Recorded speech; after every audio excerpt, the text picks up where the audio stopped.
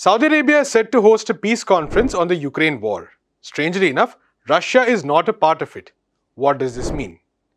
It has been 3 years since a horrific explosion in Beirut's port, which led to over 200 deaths. To this day, no one in a position of authority has been held accountable. Why is this so? And finally, the past few days saw yet another instance of mob violence in the state of Haryana in India.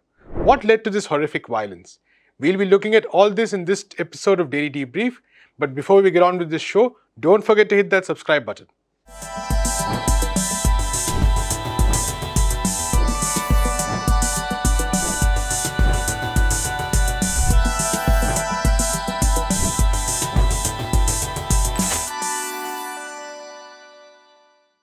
A summit to discuss peace in Ukraine is scheduled to be held in Jeddah, Saudi Arabia this weekend. Both Western countries and some from the global south are invited, but there is one notable exception. One country which is not invited to the talks, and that is Russia. Now, if you're wondering how peace talks for the Russia-Ukraine war can take place without Russia, you're not alone. So let's go to Abdul for the details. Abdul, thank you so much for joining us. A very curious peace conference, so to speak. I mean, the two countries that are fighting, Ukraine and Russia. Ukraine, of course, is part of it. Many other countries are part of it, but Russia is not part of this peace conference. So could you tell us about the genesis, so to speak, of this idea of a peace conference in the first place?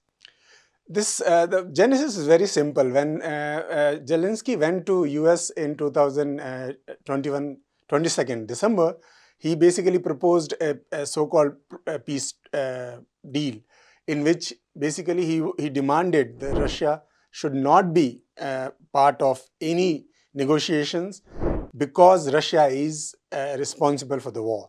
And that basically is the basis. So it has three basic points. That Russia should first withdraw from all the territories which basically it has captured since 2014. It means the Crimean Peninsula is also part of it.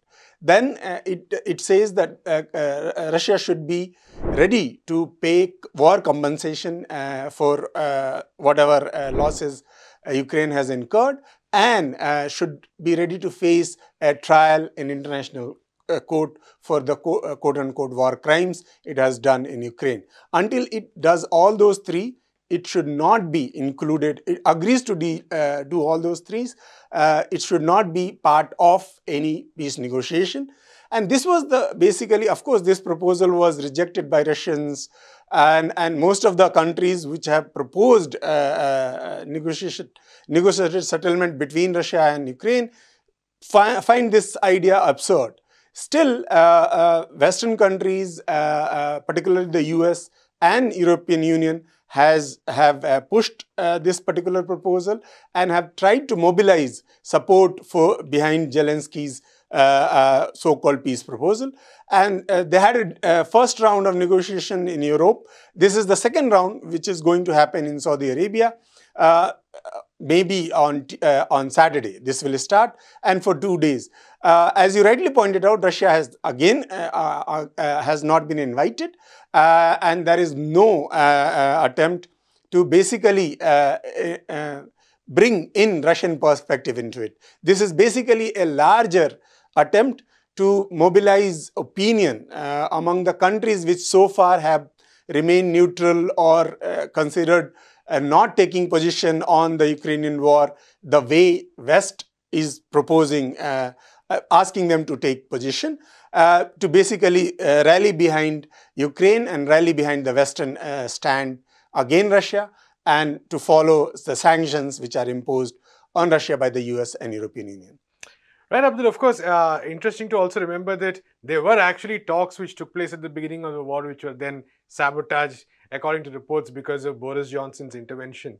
But, there have also been other proposals, if I'm not mistaken. The African Union leaders at some point had raised something. There have been others. So, what is the fate of some of those proposals? See, China had given a proposal, a very serious proposal. Then African Union and some African countries individually also gave certain proposals. There are numerous other proposals. According to Russia, there are around 300 of different kinds of proposal which Russia has received, for some from individuals, some from countries, some from the group of countries. And all of them basically talk about a negotiation between the parties, means Ukraine and Russia together. As you rightly pointed out, there were negotiations on the similar lines in the beginning of the war, which was in March and April in 2022. Those talks were sabotaged by the Western intervention. There were now it has been confirmed. In fact, Vladimir Putin, during his meeting with the African leaders last month, had basically claimed that, in fact, Ukrainians also had agreed on broader idea of peace. All the proposals were by and large negotiated, but at the last moment, when the final proposal was sent to Ukrainians, they did not respond to it. And that basically happened primarily because of the Western attempts to scuttle the negotiation.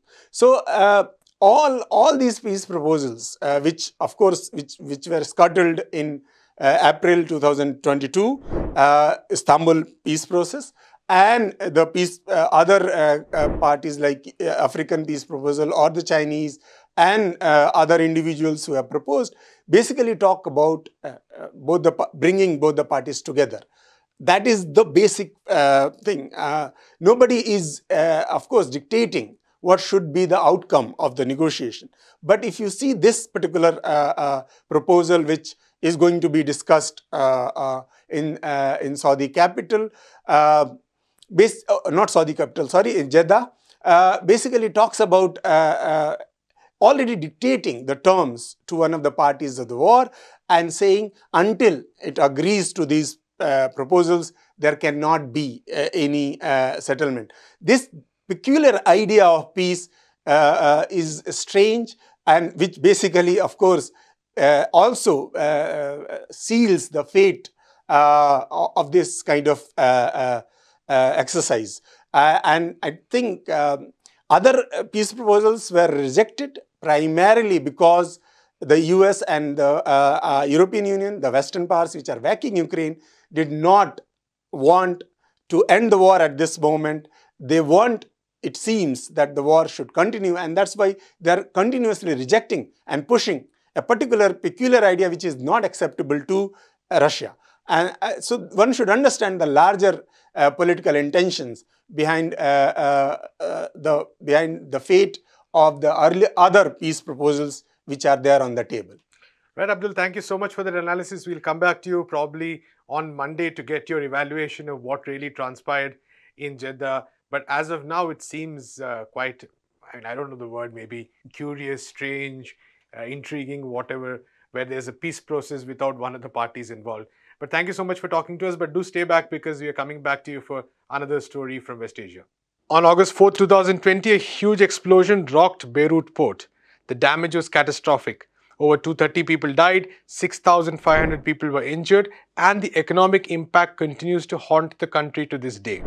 However, how many people, especially those in positions of power, were held accountable? The answer is zero. To understand this failure, let's go back to Abdul. So welcome back, Abdul. Of course, a horrific incident that took place in 2020. The visuals at that time were stunning, and it's, I guess, one of those accidents, if you can call it an accident, which has had such a catastrophic impact, not just then in terms of the lives lost, in terms of the injuries, but has actually, had dealt a huge blow to the entire economy of the country, lasting even now, and very few incidents of that sort in recent memory. So 3 years down the line, why is there such lack of accountability for what happened, considering its impact? This has primarily to do with the peculiar political culture, you can say, about Lebanon. There is, of course, the Lebanon is completely divided. The current Lebanon politics is completely divided between the parties which are basically pro-external interventions, and there are parties which are completely against all kinds of intervention in the Lebanese politics. So, following the blast on August 4th, 2020, there have been two inquiry commissions constituted. both of them, if you see a section of the Lebanese political group have basically alleged that both the inquiry commissions have been biased, politically biased in particular. And they have used the blast, the tragedy which happened and the aftermaths of it, basically to settle certain political scores and to basically promote a particular narrative of politics. And that has been at the root of the disagreement, which basically has led to the resignation of the first, basically dismissal of the first inquiry commission, and the second inquiry, you can say a complete stagnation in the process of the inquiry in the second inquiry commission. One should, it is difficult to basically take a position at this moment who is correct and who is not. But the primary reason behind the lag in which this particular there has been no finality of who setting in accountability who has been responsible for the blast, and to kind of bring justice to the victims and their families is primarily because of this peculiar political situation and this disagreement between all the political parties in Lebanon. And that is the only thing which can be said at this moment regarding the inquiry commission and its inability to bring closure to the events of August 4, 2020. Right, Abdul, you're making a very interesting point, which is that the inquiry into a port blast is actually very closely connected to the extent of the political crisis in Lebanon itself. And, it's very difficult to sort of separate the two. But elaborating on that point a bit further, could you maybe take us through what is right now politically happening in the country? We do know that elections were held, but then no government was formed. The president's term expired. So there was, at some point, even now, I believe there's neither a president nor a proper parliament nor a prime minister. So, or a properly elected prime minister. So, what has been happening in recent times in the country politically? Well, the Lebanese parliament is meeting for maybe 16th time to elect a new president, which is the post of the president is vacant since October 2021, when Michael Aoun, the president, his term got over and he resigned. And so there is no president in Lebanon for a very long time now. And parliament has, despite the fact that there were elections a year back, those elections have created a hung parliament, and all the parties have failed to come to a consensus to form a government. And that government cannot be formed as per the Lebanese constitution until there is an election of the president. So the parties completely disagree on who should be the president, and every time there is a candidate decided, the election either do not happen because the quorum is not fulfilled, or when it happens, the votes are so divided that nobody is elected. So that has been happening for almost a year and a half now in Lebanese politics, and that basically also hints towards the state of the Lebanese politics, which we were referring to when we were talking about the blast inquiry.